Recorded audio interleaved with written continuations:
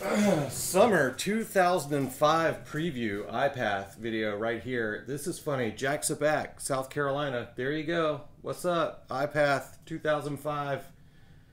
The preview video is 20 minutes long. It's hard to get a full length out of anybody that's 10 minutes long these days. And this preview video for Ipath is 20 minutes long. I'm so glad Jack opened the video. That's so sick. Crazy thing about Ipath. So many crazy things. Well, one, I just talked about Steve Nesser in our last video, or my last video.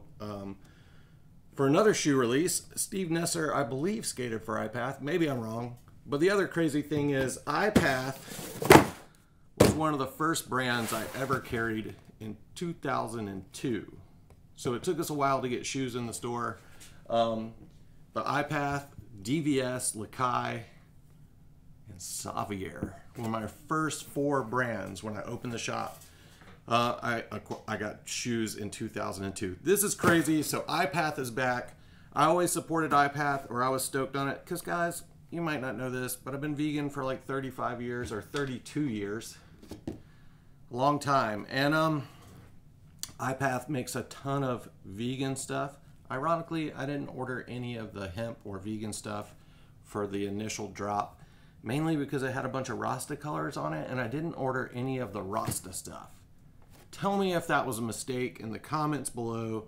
I just felt like it was a little mallcore, but I know that that's important to some people. It's not mallcore, it's actually important to some people, but I didn't know how big that market would be, so I didn't order any Rasta stuff. But we did get these. We got two colors of the Grasshoppers. This one is probably the sickest one in a kind of a premium leather, black leather upper. Here you go. This says, follow your path. Since its inception in 1999, Ipath has been more than a footwear brand. We have been a companion on the journey of those who seek to adventure and embrace authenticity. You can read this when you get it. I'm not going to read it all. Ipath sticker. There you go. Your Ipath sticker that comes in every box since 1999, unless it fell out of the box. Like I said, guys, I just liked Ipath back in the day because I'm kind of a hippie, but although I wish people would make cool shit that was sustainable, that just wasn't like so sustainable looking. Like they just brand that too hard. But these didn't. Like, you know, maybe if Ipath really pulls off the sustainability card, maybe this is a way cooler option to Cariuma. Did I just say Cariuma in a video? Dudes, I don't carry Cariuma. I don't hate on it. I think they look pretty bad, but I love what they do for sustainability reasons and all that sort of stuff. But let's get on to the Ipath. This is your all black Grasshopper. Kind of has that Dunk High vibe. Everybody's been saying it, so I don't feel bad saying it. This obviously just has your little bit bulkier vibe to it, and they're super comfortable on foot. It feels really good. To be determined. I've got some promo coming, so we will be skating in these. The crew's going to be skating in some Ipath. Josh, the new hire, the new employee at the shop, not the old Josh. He's still here too, but the new Josh is going to be rocking some Ipath pretty soon, and we're going to tell you how they skate. I can tell you from back in the day, the soles were always super, super grippy, somewhat soft. That softer rubber just grips really, really well. You got your strap here. I don't know if this is my memory failing me. Very likely so. I swear I remember there being lace holes up here so you could lace all the way to the top and just let this thing flop around, because I don't think I ever strapped this back in the day. So to be determined. I don't know. But there's your Ipath branding on the tongue. I like the tonal branding. I think it looks pretty sick. And some little guys, I came in early this morning to knock these videos out because it's been so busy at the shop. I haven't been able to focus on it, and now it's too early for me to focus because I like just started talking. Holy cow, like this is my second video I filmed today, and I feel like the first one's terrible, but whatever. Here you go. You got some breathability built in these little little air holes, and there is your heel. You got your stash pocket in there. Ipath might have been the first to do the stash pocket, or I don't know, maybe Muska was the first one, but anyway, you do have your stash pocket in there if you are so inclined to put some change or some something else in your stash pocket in your shoe. Looks like you have this recycled ortholite insole. Definitely says ortholite right there. Size 9 through 10. This is a 9.5. So knowing Ipath, or hoping to know Ipath, I think this has probably got some sustainability built into it. This looks like it may have some recycled properties.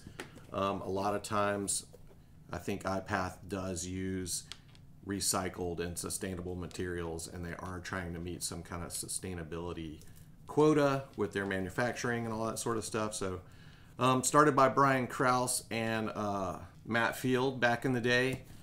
Brian Krause is the new startup, the new owner. I don't think Matt Field's involved anymore. But Kenny Reed's around. I saw him out at the trade show. I didn't get a chance to talk to him.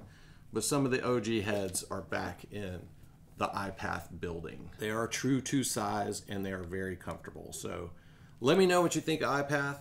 Are you going to try these things out? This one right here has your Ipath keychain on it. So you do get a free keychain with your purchase. So you can let everybody know that you are rocking Ipath on your keys and on your feet. That's weird. Let's look at the next one. All right, guys, here you go. This is the next one. This is also your Grasshopper. This is in this color. Can you read that? Do you know what that is? It's brown. It's just brown. So, boom, there's your follow the path.